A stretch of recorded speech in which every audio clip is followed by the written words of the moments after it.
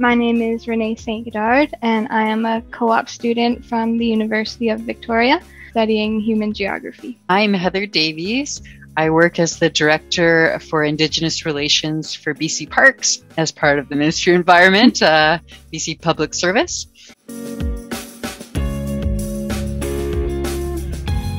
So this project started, I guess, with conversations and our team wanting to create some form of training for other BC Park staff around the realms of reconciliation. And we had a conversation about turning that into a training for other staff in BC Parks. It was kind of just given the reins on organizing and facilitating this training, and got together a group of about 50 park staff, and we talk about the Indian Act to what it means to be a settler, to reconciliation with Indigenous peoples, and a whole bunch of other topics as well. And I've heard a lot of really good feedback from a lot of the participants saying they're getting a lot from it personally and also professionally. We had this sort of larger looming project that I hoped a co-op student could take on, but I wasn't sure at first because it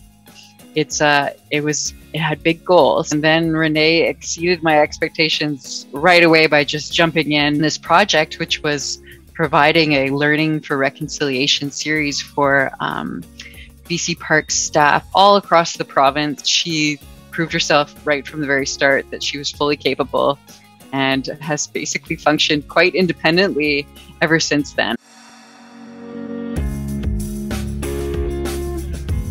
I think one of the best starting places is to think of a couple of really discrete project ideas that a student could work on and have a fair amount of independence that would be a benefit for your team.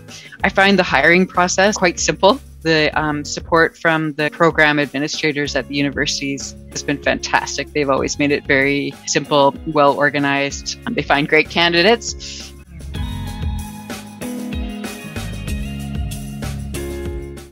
That sort of younger perspective on how to engage with people in exciting ways and to integrate technology in that, I think has been a real asset to our team. The growth in me personally through this project has been, it's been quite big. I think being a part of something bigger and leaving a bit of an impact, and that's definitely how I'm going to leave this co-op, knowing that the projects that I've done have made at least some small impact on somebody. That's a really good feeling.